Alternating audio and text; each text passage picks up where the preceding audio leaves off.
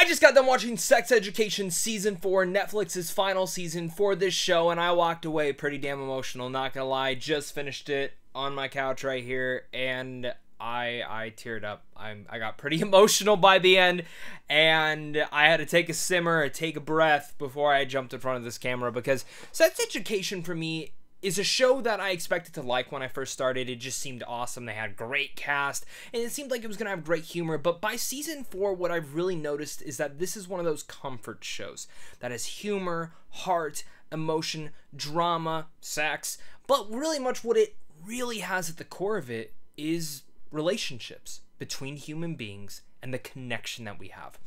And I find that it's very rare when a show can deeply have its heart right on its chest. Now, a character you could be finding to be a villain in one season could be a absolute character that you love the next. And again, very rare where a lot of shows have that. Just like we have gotten that with Ted Lasso, we've gotten 4 seasons of Sex Education, which really much provided that exact same category. And season 4 is a ball of comfort and a ball of love from the characters. And by the very end of the season, while not everything that I wanted to happen happened, and even when the season had started, I necessarily thought it was going to go one way, never went that way, so I kind of was taken back for a second. But then once it kind of shifted around, it put everything in full perspective, that when you see from season 1 to season 4 the importance of human connection, I think that's where the thematics of the show really lie, and its character development, and where each and every character ended up by the very end, and it left me feeling satisfied. And overall, I walked away going, this is one of my favorite things Netflix has ever produced. And I think season 4 maybe isn't my favorite season thus far, but it definitely has some of my favorite moments that we've ever gotten in this show. And I'm excited to talk about it. Make sure to leave your thoughts down below. Who's your favorite Sex Education character? And make sure to hit that like and subscribe button for more movie and TV content over here on a daily basis. I'm just a geek. I love talking about all sorts of nerd culture. So again, thank you so much for clicking on this. Sex Education Season 4 follows the closure of Moordale Secondary, where Otis and Eric now face a new frontier, their first day at Cavendish Sixth Form College. Otis is nervous about setting up his new clinic, and while Eric is praying they won't be losers again. New school is a culture shock for all the Moordale students, as they thought they were progressive, but this new college is on another level. There's daily yoga in the communal garden, a strong sustainable vibe, and a group of kids who are popular for being kind is totally thrown by the college student-led non-competitive approach. While Jackson is still struggling to get over Cal, Aimee tries something new by taking on an RA level, and Adam grapples with whether mainstream education is for him. But over in the US, one of my favorite characters personally, Maeve, is living her dream as prestigious Wallace University, being taught by cult author Thomas Molloy. Otis is pining after her while adjusting to not being an only child, not being the only therapist on campus. That's where we really much meet our first characters in the first episode, and from there, this is a non-spoiler review. I'm not going to dive into any of the details. I'm not going to give any spoiler thoughts. It's very much going to be vague in the interpretations of how I talk about this final season, and if you want to continue the conversation down below when the season comes out and you want to talk spoilers, we can talk down there. So with that said, Sex Education, I kind of came off the top saying what this season really much made me look at as a whole with this entire show, and I kind of feel dumb for not viewing that earlier on, and specifically with shows like this and Ted Lasso, where it really is about that human connection and that kindness of people. And while there are frustrating things that characters will absolutely do, in the end of the day, you know that they're going to find their path and find their route there. And for me, looking at this, Asa Butterfield is fantastic as Otis. I've always thought that he was, but one thing that I've always found about his character is that I've definitely found about Asa Butterfield's character is that he's very frustrating at times, and sometimes you just want to strangle him and point him in the right direction, and you necessarily don't do that, but that's a lot of the things with a lot of these characters in here, and Sex Education Season 4 finds its path very well through.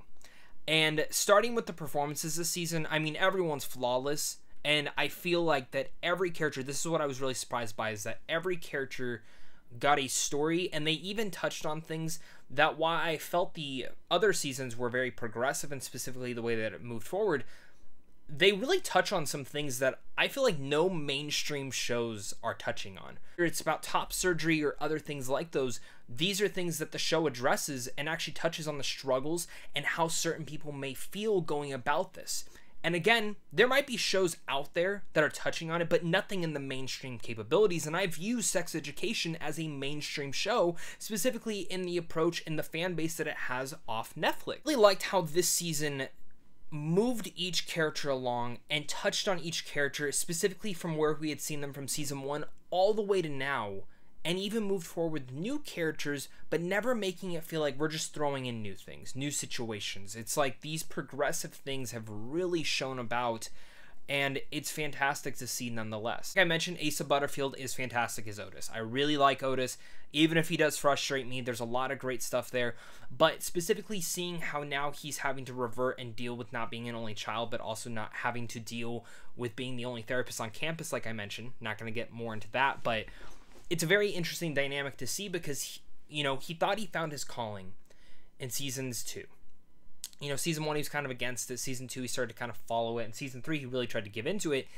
And this season, he in a way has to kind of come to terms with what is his purpose in this world, which I think is something that a lot of us go about. Everyone's lives are changing, and I feel that everyone in this season was very much, at least our main characters per se, were trying to find their purpose and how to get there and what these changes mean for them.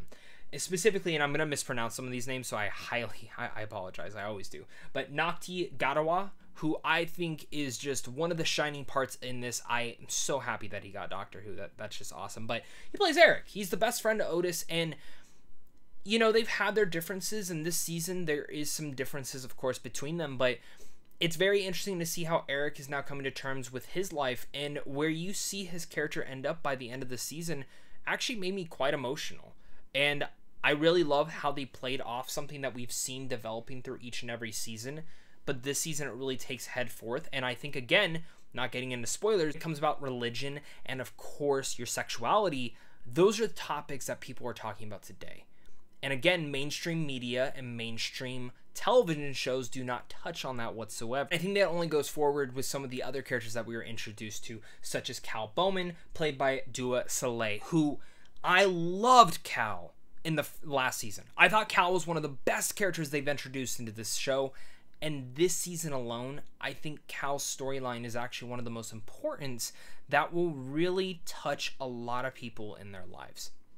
And again, goes to that progressive nature of it all. I love how they touched into that. And I love how the show continues to lay out certain things where there's a character that each and every person can easily latch on themselves. The same goes for my favorite character, played by Emma McKay, Maeve Wiley, who I think Maeve has gone through a very much up and downhill. And by the end of season 3, I really love where they had left off Otis and Maeve.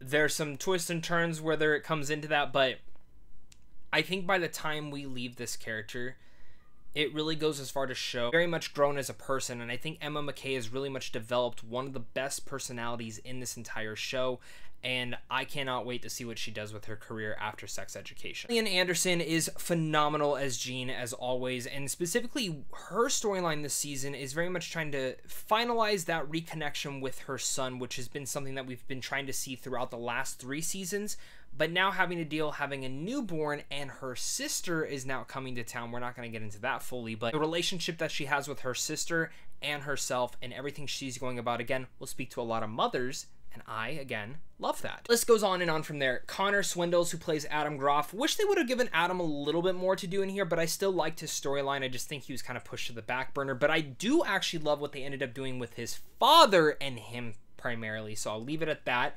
We also have Keeter Sterling, who plays Jackson. I think Jackson's been such a big standout the last few seasons as well, really much grown as a character, and I think Jackson goes through quite a few things in here that I wasn't anticipating for them to touch on, but the way that it kind of works, specifically one of his first storylines, is something that I feel many people lose grasp of and maybe even like question themselves because of certain instances. But again, really like that. I will say that there's certain things between Jackson and Cal this season that I don't feel everyone will be appreciative of, but what I loved about this show is that it never takes the most obvious routes. It never takes the most clear, identical paths that would make people happy or would also just make people excited. It does take more realistic approaches, and I think what they did with Jackson's storyline and Cal's and really much everyone's is perfect. Amy Gibbs, played by Aimee Wood, is phenomenal as this. Specifically, how she's been dealing with this PTSD of this guy who assaulted her.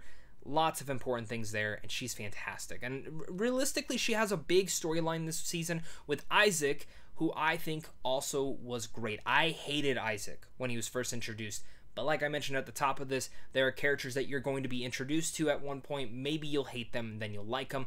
And if we're talking about characters I used to hate, it's Mimi Keene's Ruby. I fell in love with her last season. I thought she was great. I really love the development that they gave to her character, and that development only continues here. It's sweet, it's sincere, it's phenomenal, and I think it's really much embracive. And I think when you look at all the characters in Sex Education, I think Ruby Matthews is one of the most underrated characters out of them all. But I could sit here forever talking about the cast, on and on. I really love how every person that you've come to love in Sex Education that did come back this season got a storyline. Talking about my mixed stuff, I do feel like Viv's storyline could have used a little bit more development in some cases. I even think that maybe this season could have been at least 10 episodes long. I know it's only 8 episodes, that's usually how each and every one of these seasons are, and primarily the ending is about an hour and a half, but I felt like there was enough room to be touched on for at least 2 more episodes. As the show remains hilarious, funny, emotional, and at its core, a reminder of what human connection can do for someone personally. When you talk and discuss a show like Sex Education, the biggest things people are going to talk about is our love for the characters, is our sweet sincerity of all that. And walking away from this show, all I felt was charm, sweetness, and a smile on my face. And by the time the credits had rolled, I usually don't do this, but I just sat there, just going, that's it. There's so many shows that have ended this year, and Sex Education Season 4 is one of those. Again, I think it ended in such a satisfying way. Certain things that I wish would have happened didn't, but that's also for the better, because I do like where they ended up leaving us. I didn't feel open-ended. I felt like everything was very conclusive into where all of our characters were going. And while, honestly, I truly think they could have kept going for more, sometimes it's best to cut it off as best as you can. And Sex Education Season 4, I think in the end of the day, remains to be one of the best shows on Netflix and showcases why we need more shows like this. So with all that said, I'm going to give Sex Education Season 4 an A-. Thank you so much again, guys, for watching this. Make sure to hit that like, subscribe, and comment down below your guys' thoughts. Let me know again who your favorite character is from Sex Education. Mine still ends up being Maeve, but I do love Ruby, and specifically Mimi's performance in that. And Eric is just always a standout, never really frustrating me, only a couple times here and there. But of course, guys, thank you so much again for watching this, and of course, until next time, stay classy.